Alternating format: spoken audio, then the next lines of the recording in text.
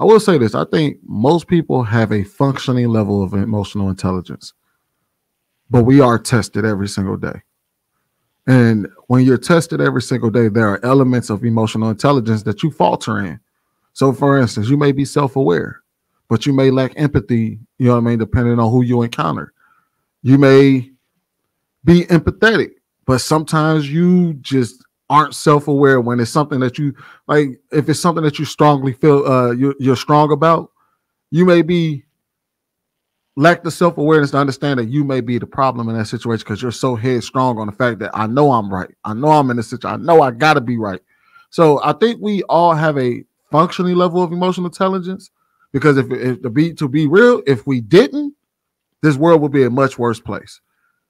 So we all have to function. That doesn't, but we are testing. I think there are elements of our emotional intelligence where we falter.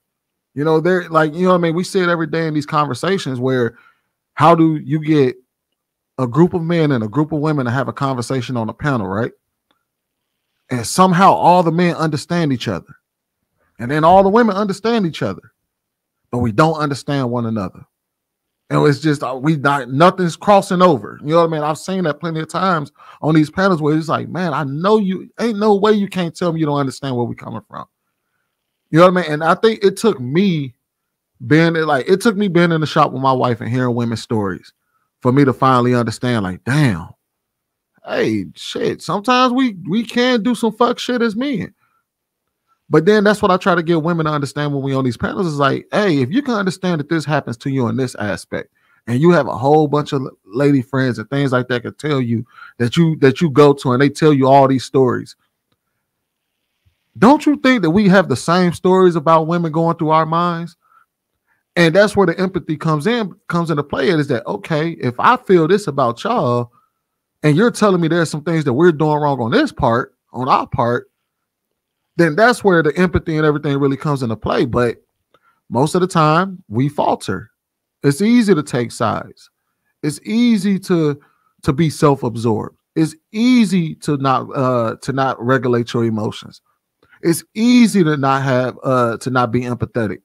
It's, you know what I mean? And sometimes it's hard, but that's the things we're trying to do on these panels, man. We're trying to come to an understanding. But to Marcus' point, regarding patience, I also believe that we all have a degree of patience. But also, to Marcus' point, we have a point where we're no longer patient. There's a point where you get to it, because all of us dealt with somebody that we were extremely patient with, and it didn't push us over the edge, but we were patient enough with their trauma, their problem. Because the thing is, first of all, we're Black. So we understand that we both come from some level of traumas, you know what I mean? Some type of traumas or some type of historical context that gives us the understanding that, hey, look, I understand you may not be where exactly you're supposed to be at. So we give each other, but there's a certain level of patience that where our patience wear thin, and that goes on both sides. So I'm in agreement with you there. I think there's some people out there, and those people do tend to get left alone. You have no choice but to either be by yourself or with somebody that's just as toxic as you. Because the reality is, any normal person won't deal with you, even if they do have patience. And they may not have so much patience, but they have enough patience to deal with the people that force them cross over that threshold.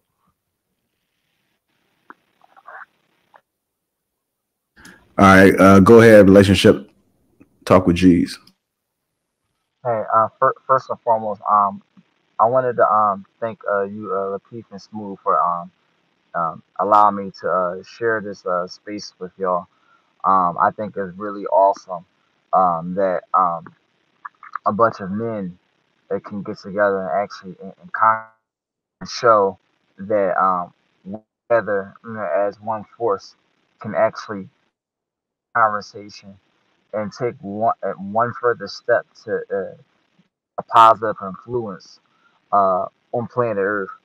And I say that to say that um, growing up as a kid, I would say that I became self aware once I started walking to elementary school.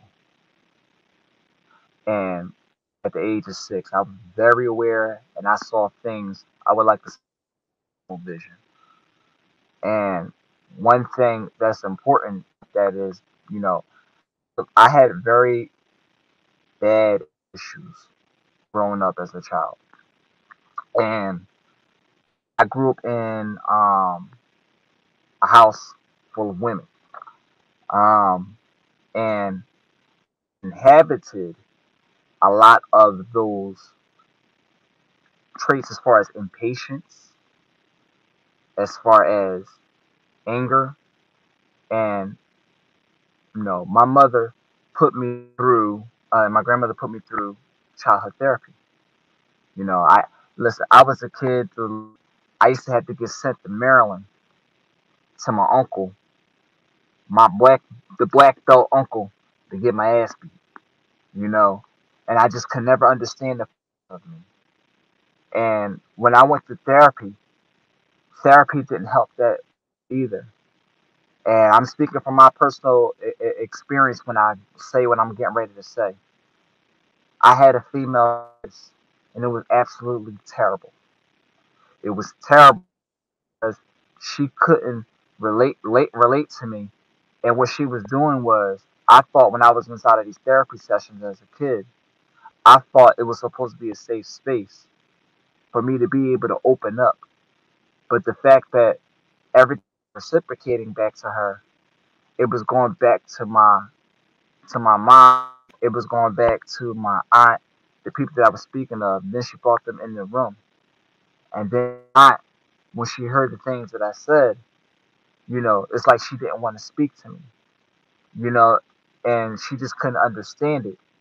But speaking from a child's place, people don't understand that children, humans are most vivid in memory, in movement, and awareness when they are children.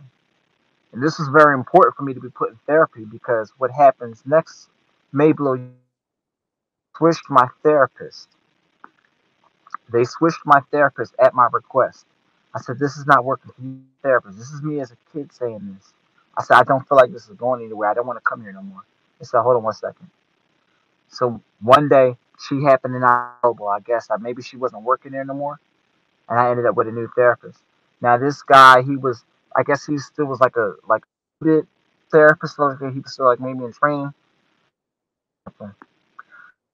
Therapist or no therapist. Sometimes just because you are, um, what do they call it? Uh, certified doesn't qualify for that individual. And this therapist that they gave me was a male therapist. And I had 3 sessions with him. And it was over. I said, you know what? I don't even know why I'm here. That was the best help as far as therapy in my life. And and what I got out of that is that I had a better experience with a male therapist. What the answer was, the lack of a father figure, because I didn't grow up with one. So I learned patience. I learned things about respect, and he gave me different perspectives from a man on observe better, analyze better, and take what I analyze, what looks right and what looks wrong, and walk through with grace and patience. And it made me be able to adapt with my mother more. It made me be able to adapt. It made me to be able to get respect more. My uncle used to come from Maryland, right? And they used to be down there just to visit, right? Things that I would do on the normal, even if it would just me, no disrespect to my grandmother. I just answered normally. But but he took it. He got up and he had to butt my ass because it was something that I didn't do that he didn't like. I didn't say yes, man, right? And I observed that after getting a couple hard knocks to me, you get what I'm saying? I started to get the picture as a therapist. This is all before my therapist. And it made me realize everything. And I started to have grace and I started to be more self aware. And more importantly, I started making myself more open to figures that was in the family. which was my older cousins, which was my older uncles. And I grew a lot of my manhood, and I grew a lot my traits from those men. And it made me be able to learn and deal with um, humans better. It made me learn to deal with, have respect for older people, and it made me have respect for women.